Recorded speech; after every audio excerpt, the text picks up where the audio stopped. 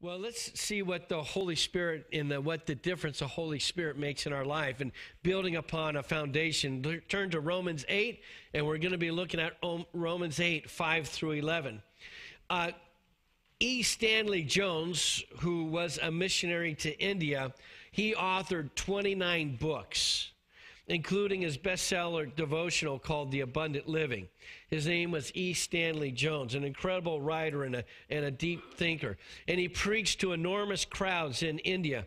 In one of the services, a woman came up to him and shook his hand and looked him in the eye and says, you know, and this is great. You know, people come up after the service and tell you all kinds of things. But this person came up and said, you know, apart from the Holy Spirit, you'd be just a mess. And it kind of shocked him. People say, oh, good sermon, Pastor. But he said, apart from the Holy Spirit, you'd be a mess. And he got offended, and he went home later that day, and he wrote in his journal, and this is what he wrote. He said, she was right, I am a mess. But with the Holy Spirit, I'm not a mess, but a message.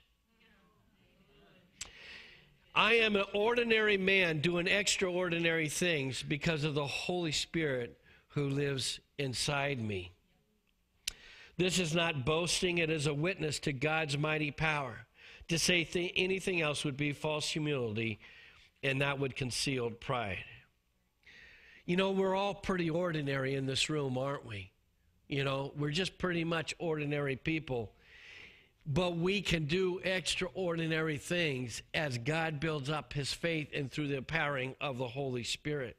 The difference is, are you being led by the Spirit in your life? Are you allowing the Holy Spirit to make that difference in your life? Well, Romans 8, 5 through 11 really talks about that. In fact, it mentions the Holy Spirit 9 times in just those few verses. And then it presents a series of contrasts between the non-believer and the believer and the difference that the Holy Spirit will make. The first thing I want us to look at is at how the Holy Spirit, the differences that take place in our own mind. And in Romans 8, 5, it starts out, those who live according to their sinful nature. And it's talking about those and non-Christians who live in a sinful nature. The sinful nature really means flesh. And if you even look at the Greek understanding of the word flesh, and you can discover that it really talks about self. People who pursue their own interests and forget about the Lord are living in the flesh. We'll talk today about carnal Christianity. Well, what is a carnal Christian? A carnal Christian is someone who, in a sense, lives in their own interests and really forgets about living for the Lord. So they're living in their flesh. They're living in their own interests. I'll never forget when I was a young guy and saved at the Baptist church, and I remember this old-time guy coming up to me, and he goes, hey, how's your buddy Bernie? I haven't seen Bernie for a while. And I looked to him and I said, well, I think he's okay. You know, he's working and stuff like that. He goes, man, I think that brother's worn out 3 pairs of tennis shoes backsliding, you know. And I said, what do you know, and what he was talking about is that he was living a carnal, you know, he wasn't around. He wasn't, you know, he was saved. He was doing all the right things, but he wasn't pursuing God. And this was at a Baptist church back in the 70s. And this older guy noticed that, man, if you're not living for God and pursuing the things of God, then you're just backsliding and wearing out your shoes. Pretty good word, isn't it? Pride, okay. Turn to 1 Corinthians 3, 1 through 18. We're going to look at a large portion of Scripture that talks about carnal and what that really means. And that's not caramel candy, it's carnal Christianity. So 1 Corinthians, if you turn to that 3, verses 1 through 18, we're going to read it together, and it's a lot of scripture here. It says, brothers, I could not address you as spiritual, but as worldly. Now that would be translated into fleshly or carnal, okay? So when it talks about worldly, it's really talking about being carnal. And he goes, you're mere infants in Christ. I gave you milk, not solid food, for you were not ready for it. indeed, you are still not ready. Now here Paul is letting the hammer down on the church. And if you realize that this is kind of a new church. It hasn't been around for a while, It's kind of like the start of the churches. And already in the churches, there are all kinds of issues and problems going. There is no perfect church. If you think if there's a perfect church and you come to it, well, it's not perfect anymore because you just arrived. Chew on that one for a little bit. But he says here, you're still worldly. Or you're still carnal. For since there is jealousy and quarreling among you, are you not worldly? Are you not acting like mere men? For when one says, I follow Paul and I follow Apollos, are you not mere men? What after all is Apollos? And what is Paul? Only servants through whom you came to believe, as the Lord has assigned to each of his tasks. I planted the seed, Apollos watered it, but God made it grow. So neither he who plants nor he who waters is anything, but only God makes things grow. I just want to stop here for a second. We bring in people into the church, and me as a pastor, I'll teach, and there'll be a Sunday school class, and you'll have different teachers and other people who teaches. And sometimes we put people up on such a pedestal because we think, man, that person is really gifted, or that person really knows the Bible, or that person, whatever it is, we put them on a pedestal, and we think they're way up here. And the reality of it is that it's God and his Holy Spirit that's making you grow. And he's just using that person as a mouthpiece. In fact, in the Old Testament, he spoke through a donkey, didn't he? So whose donkey are you? Who are you speaking to and allowing God to speak to you and through you? Just a little side note there. And so sometimes if we put all our eggs in the basket, when I was a youth, there was this speaker. And man, this guy was an incredible communicator. And hundreds of kids accepted the Lord, high school kids. And I put this guy, this guy was my hero. He was a weightlifter. He was tan. He was looking good. And he was like, to me, I think he was 45 years old at that time. And I thought that was ancient. I was just a high schooler. And, and I just put this guy that he was all to all. Well, he ended running away, divorcing his wife and running away with one of the young girls that came to the camp. And I was completely devastated. Because I put this guy as such a man of God. I followed everything. I loved his teaching. I listened to it all the time. And I put kind of all my eggs in the basket in man. Instead of just saying that, hey, all of us fall short of the glory of God. And what I have to do is respect the word. And there's a thing of honor. We honor the offices that God has. But realize that they're all filtered through an imperfect being. And if you want to know if I'm perfect or not, ask my wife, and she'll let you know how imperfect I am. It's understanding that there is, our heroes need to be God that we put as prime hero. And we have others that help us along the way. But don't put all your things in man, because man ultimately will let you down. Amen? And here it's just saying that it's not he who plants or he who waters, even he who sows, but only God that makes things grows. And then verse 8, the man who plants and the man who waters has one purpose.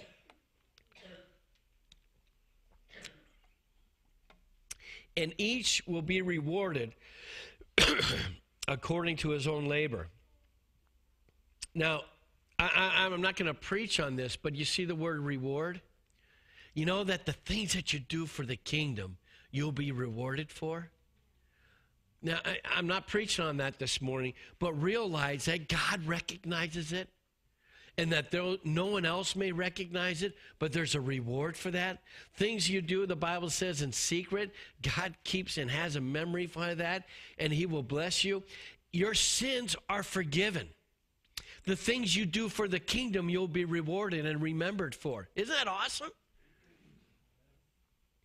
Verse 9, for we are God's fellow workers, and you are God's field, God's building. By the grace God has given me, I laid a foundation as an expert builder, and someone else is building on it. But each one should be careful how he builds. Pause. I realized that coming to this church that there was many pastors before me and many congregations who led things and did things. They built upon in Elmira for hundreds of years. In this city, there's hundreds and hundreds of Christians who've now they're with the Lord, who laid a foundation in which we're building on today. And I'm thankful for foundations that were laid here in Elmira. You know that if you're most likely, as you come to the Lord, someone laid a foundation for you and a platform for you to be able to come into that thing. Someone probably laid down prayers for you they're not even aware of to be able to bring you into a kingdom. There's already been a foundation laid in your life that you're going to build upon. And you notice here that a foundation is laid, and then what has to happen? A building has to be built. Are you building a kingdom of God in your life? It says here, but each one should be careful how he builds. How are you building your life in God? Verse 11, for no one can lay any foundation other than the one that's already laid, which is Jesus Christ. If any man builds on this foundation using gold, silver, costly stones, wood, or hay, or straw, for his work will be shown for what it is, because a day will bring to light and will be revealed with fire. And the fire will test the quality of each man's work. If what he has built survives, he will receive his reward. If it is burned up, he will suffer loss. He himself will be saved, but only as escaping through the flames. So verse 16, don't you know that you yourselves are God's temple, and that God's Spirit lives in you? And this is just a key. If you're building upon a foundation in verse 15, that there's going to be a test of everything you're doing. And all the stuff that was for non-eternal use will be burned up. Are you building your lives in eternity that God will be able to say, man, this is pure gold in my eyes because he's built that for eternal purposes. And God says that I will reward you for those things. And that you are a temple where God's Spirit lives in you. If anyone destroys God's temple, God will destroy him. For God's temple is sacred, and you are that temple. Can you just turn to someone and say, you are that temple? You are that temple where the Holy Spirit resides. Don't deceive yourselves, in verse 18 says, if any one of you thinks that he is wise by the standards of this age, he shall become a fool so that he may become wise. I always like that because I can be a fool really easily. You know, I'm not very wise. I'm not very smart. But you know what? I just place myself in a thing saying, God, I'm just available. Use this fool. You know, I'm just going to be a fool for you. You know, and so, what do you mean, amen?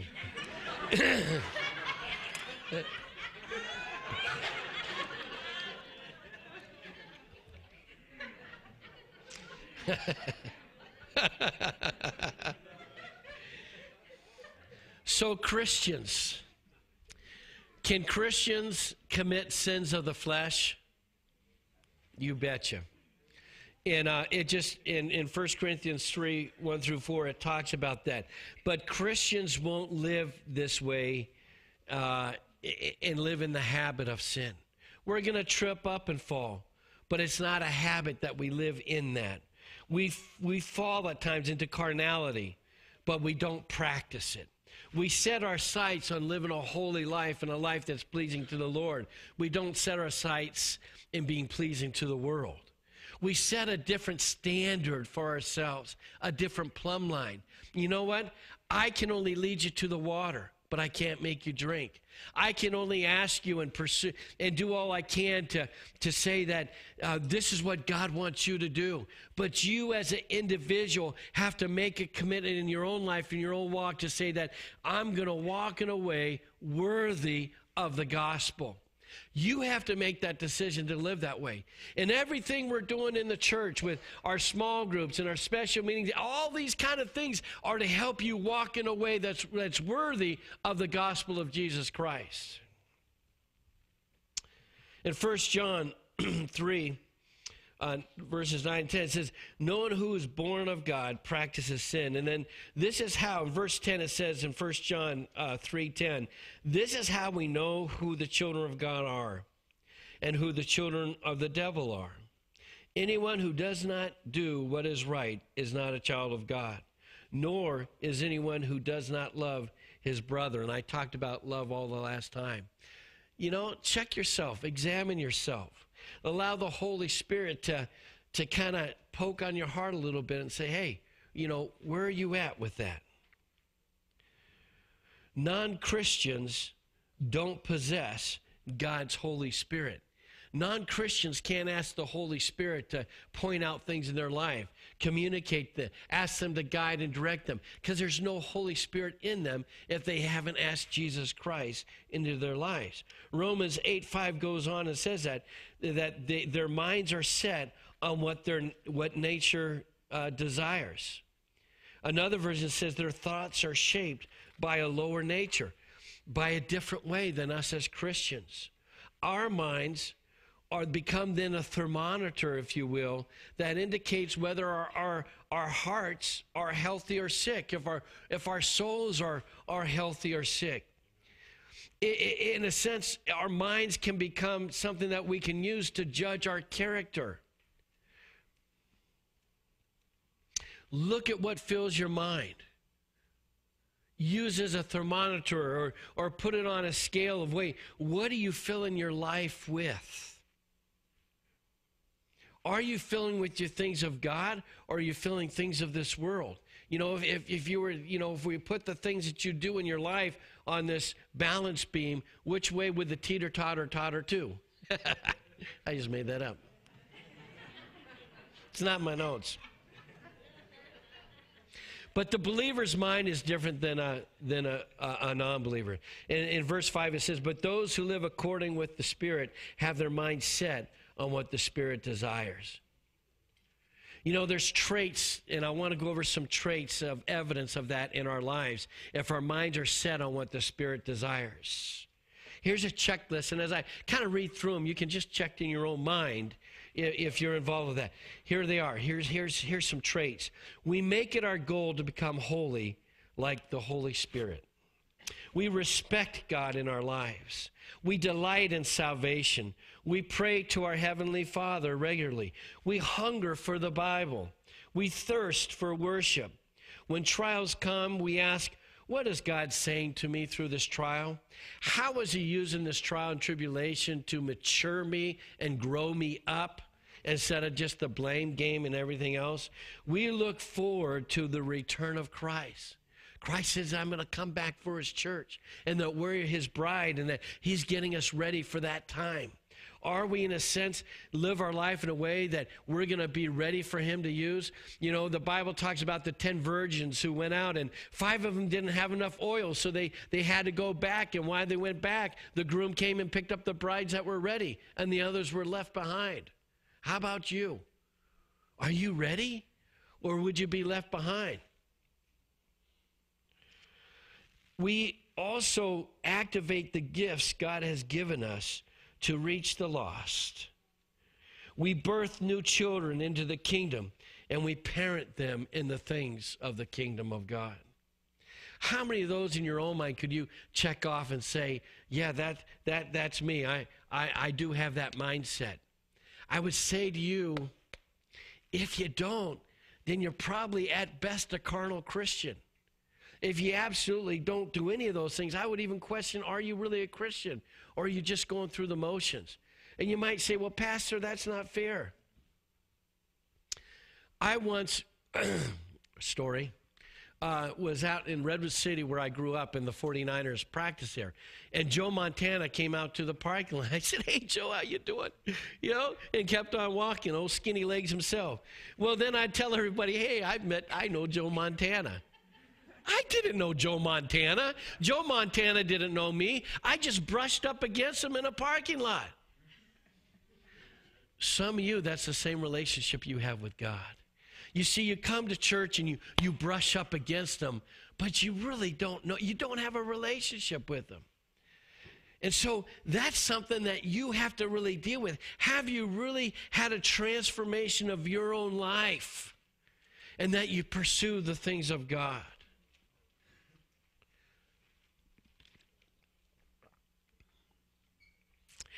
There was a young gal who gave her testimony of her faith in Christ, and someone heard it, commented, and made a statement, well, you Christians are just all brainwashed.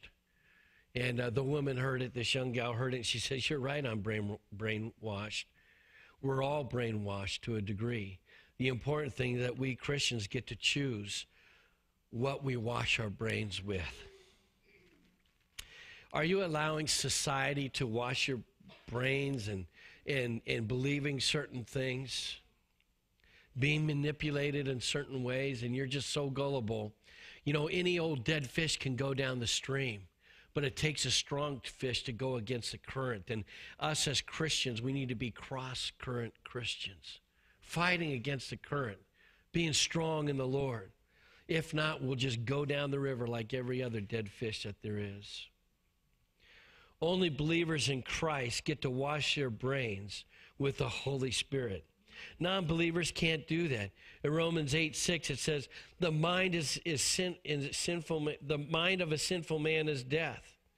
William Barclay says this about that verse: to allow the things of this world completely to dominate our life is spiritual suicide. Death, and this death, is a separation from God. It's a person who thinks of only their sinful nature, that lower nature, and how to gratify it. And they don't look at the things of the Lord in their lives. In contrast to this, it continues, it says in verse 6, the mind controlled by the Spirit is life and peace. Is life and peace. In the midst of the troubles that we face, there's still such a deep peace because the Spirit of life is within us. I remember going on when I was in college, I had to suffer for Jesus, and I had to go to Hawaii for 3 weeks. It was tough, but someone had to do it.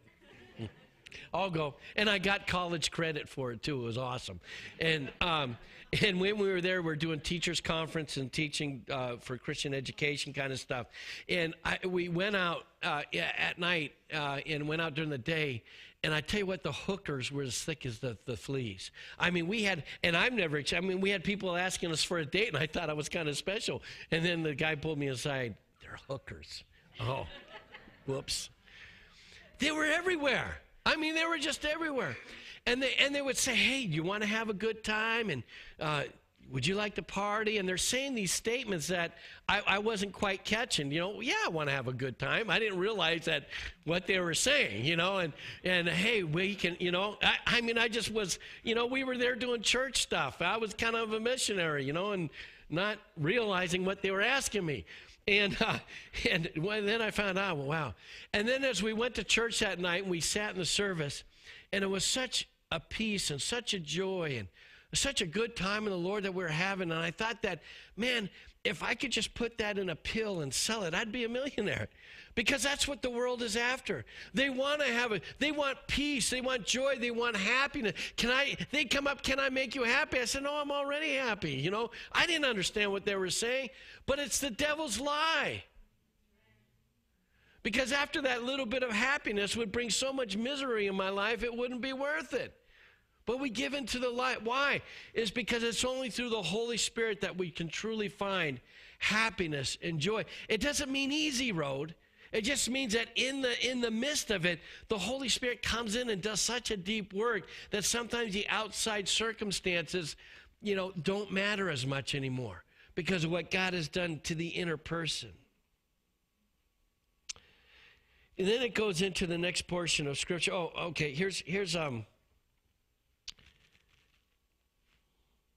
Here's the things that the peace that God has given to us. In Ephesians, it says he has forgiven our sins. In Jeremiah, it says that he has a good plan for our lives. In Romans, he says he's working out everything together for our good. Another scripture in Romans says, we'll let nothing separate us from his love. We learn to move in his supernatural giftings, and all of a sudden, he uses us in a way that we kind of look at ourselves and say, did I just say that? Did I just do that? Did that just happen through me? And those are great. All of a sudden, we realize that we're being empowered by something that is supernatural. God in his spirit is supernatural. And we get so free. We'll go to palm readers. We'll see, all the ghost things on television. And then when we talk about church, something supernatural, we say, get away from that church. They believe in the gifts, Now, what's wrong with this world?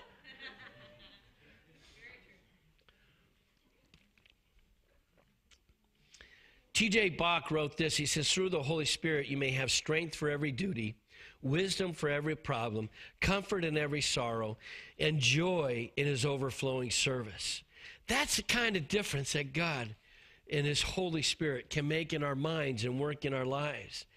And then the Holy Spirit makes a difference in our heart.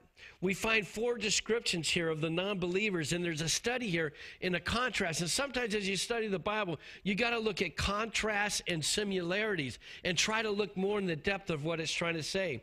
In Romans 7, it says, the sinful man is hostile towards God. That's one of the descriptions for a non-believer. He's hostile towards God. This is that the sinful mind it doesn't say that the sinful mind is indifferent or that it feels for nothing, but it says it's hostile. Hostile. When you hear people use God's name in a curse, it shows hostility. When they scoff at God's word in you and they mock you, that's hostility. They ridicule his work in the church, and so easily they want to pick out all the faults that the church is doing. They resist his spirit because they're hostile. They despise his worship, and they reject his son.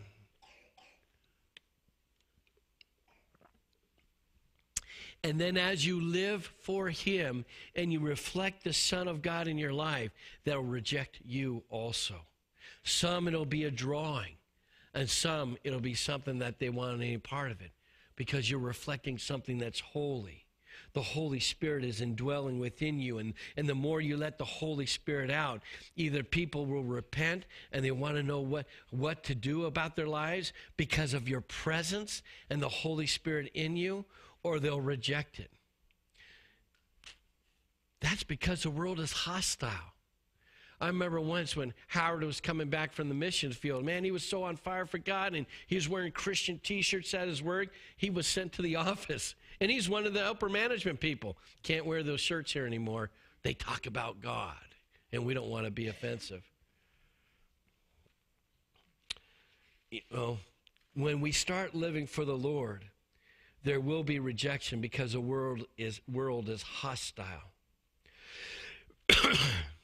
The second that we see here in verse 7 is that the sinful mind does not submit to God's law.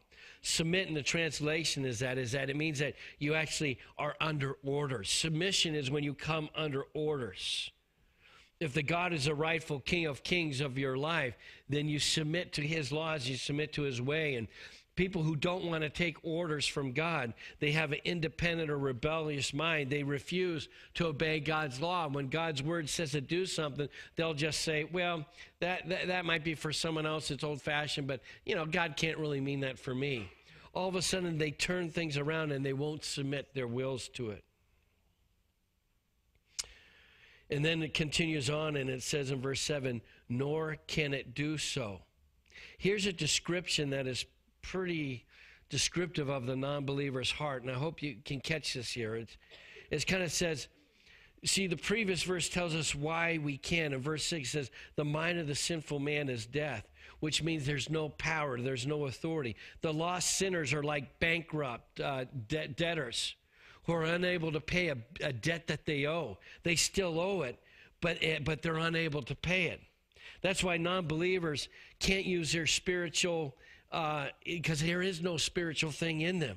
They're spiritually bankrupt because they haven't been able to go before God and accept the Holy Spirit in their lives. Their inability comes before God, and at the time of judgment, it's no excuse. Because God says, I paid the debt for you, but you wouldn't receive it. You see, non-believers have a debt to pay that God sent out. But unless they accept Jesus into their lives, then there's no way that they can even understand that they haven't been able to pay that debt, and they can't pay it because they owe it. It was only the blood of Christ and through Christ that it could be received. James Montgomery wrote an illustration about the non-believer's inability to obey God. He said this: the animal world, there are animals which eat nothing but meat. They're help me out. Thank you. And there are other animals which eat nothing but grass or plants, and they're herbal. Yeah. Imagine then, I had this word earlier, I have it highlighted, but my tongue isn't working. But he goes, imagine then that we have a lion who is a carnivore, and they place a beautiful bundle of hay and oats before them. He will not eat those things. Why not? It's because is he physically unable to? No. Physically, he could easily begin to eat that food and swallow it, but he doesn't eat it. It's not his nature to do so. Moreover, if it was possible for the lion, why wouldn't he eat the herbivore meal? He would say that I can't eat this food because I just can't stand it. I hate it. I hate it. I will eat nothing but meat. We're speaking similar ways for a natural man cannot respond or choose God, because physically they're able to, but spiritually he's not. Spiritually they can't receive it. And that's why the Bible says a lot of times the things of God are foolishness to the world. If they don't have the Holy Spirit in their lives, there's no way that they can understand things of the Spirit. The fourth piece of evidence that the non-believer has a corrupt heart is in Romans 8:8. It says, those who are controlled by the sinful nature cannot please God. Why not? In Hebrews 11:6, it answers the why not. It provides the answer for it. It says, without faith, it is impossible to please God. Non-Christians can please other people and themselves, but they can't please God. They may try to do things to gain favor, but they just cannot please God. God accepts people only in Christ. That's why in John 14:6 it says, no one comes to the Father except through me. That's how we gain acceptance, through the blood of Christ and what he did on the cross. That's when we can come into the Father's. You see, in the Old Testament, in the Old Covenant, there was no way that they could please God. They wouldn't even mention his name. There was no way that they'd even get personal with God, because there was this wall. In fact, it was a priest, who had to go in the Holy of Holies, and they were only entered into that back room. There was only special privileges. But in the new covenant, all that was, when Christ did on the cross, that was wiped away, and we all now can go and have, not only do we have a relationship with God, but he's adopted us as his son and his daughter.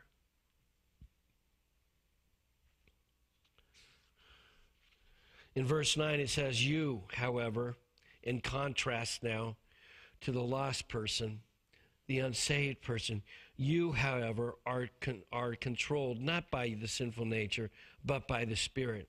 And if the Spirit of God lives in you, does the Holy Spirit guide and direct you? Do you allow the Holy Spirit to control your life? You know, once we felt resistance to that, once there was hostility in our own heart, we used to be of that which the Bible talked about. We were rebels against the law, but now we submit under to the God. We submit ourselves to that. We now enjoy allowing the Holy Spirit to move in our lives. You know, as a pastor, there's no greater joy in my life to be able to kind of see in people's life the change that takes place. To be amazed to see someone who is running away from God now running to him. To see someone who was bitter to the Lord, now they're in love with God. To see someone who resented the Lord, now is thankful for them in his life. Only the Holy Spirit can make that difference in the human life. But it's a joy and it's a privilege being able to see that in individual lives. You know, you yourself, I know that when I started in high school and I became a Christian, and, you know, they first just right away started to teach you how to win others to Christ. And then there's no other joy and no other greater fulfillment in a person's life to be able to bring someone to Christ, a friend of yours who was searching and looking, and then you're able to bring them into the kingdom of God, and you'll be able to experience the growth that takes place in them. And I've shared this many times before. But the person that led me to Christ was only a Christian for 3 months. And he talked to me at the high school. He was on the football team. He was a quarterback. And he came into, I first thought he was going to come and beat me up for something, you know. But all of a sudden he shared with me his life and his testimony. And then he invited me to go to church with him that Sunday. And then after church that Sunday, he gave me a ride home. And in the parking lot of my house, outside in his car, he led me in the sinner's prayer. And then he discipled me. Now, he was only a Christian for 3 months, but that was more than what I was, you know. And we read the Word of God together and prayed together. And now he's a pastor out in California in a huge church, and I'm out here in the, you know, East Coast with the frozen chosen, you know. What's wrong with that picture? I don't know. No, just kidding. We're planted right where God wants us to be, amen. He makes the difference in our lives. Romans 8:9 says, and if anyone does not have the Spirit of Christ, he doesn't belong to Christ. If any man does not possess the Spirit of Christ, he's not a Christian.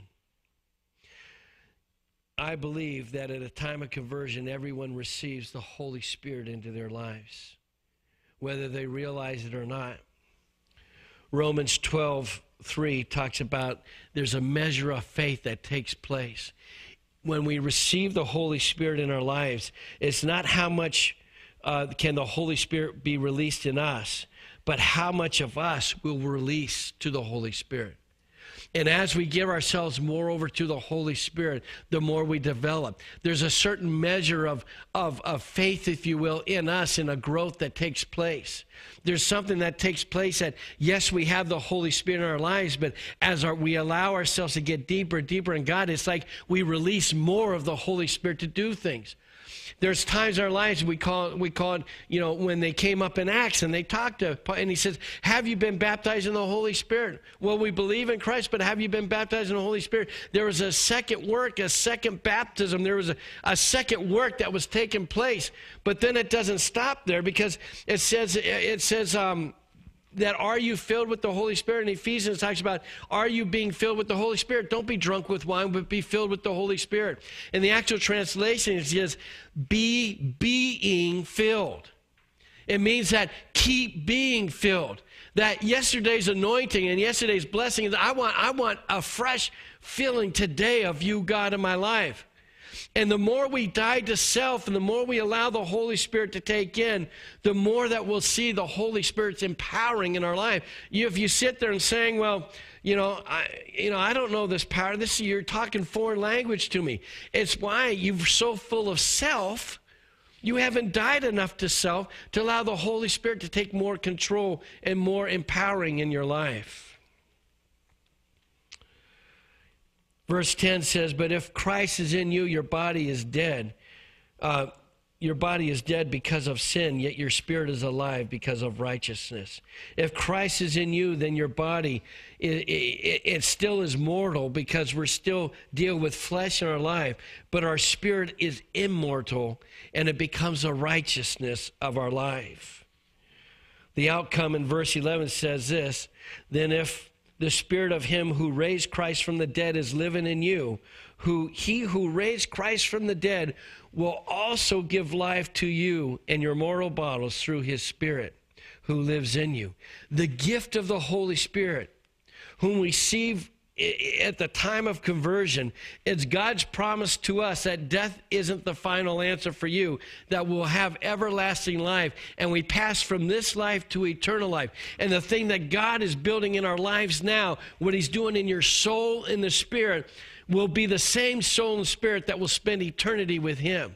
In a sense, the life we live here is a time of God being able to nurture us and grow us in the things that we're going to be doing for the rest of eternity. While we live on this earth, our mindset has to be that God, continue to do a work in me that I'm what you want me to be when we enter into eternity. He's working in your soul. He's working in your spirit. He's developing a character in you and a personality in you that will last for eternity. Don't turn it off. Realize there's a better work going in you that's more from just today, more for just this week, more for just to be able to make you a better person. He's making eternity into your heart and soul. I wanted to go in teaching of some more of the Holy Spirit, but my time is up. I'll get to this next week. Some Charles Simpson about that. It's just a really in-depth, good word that he had.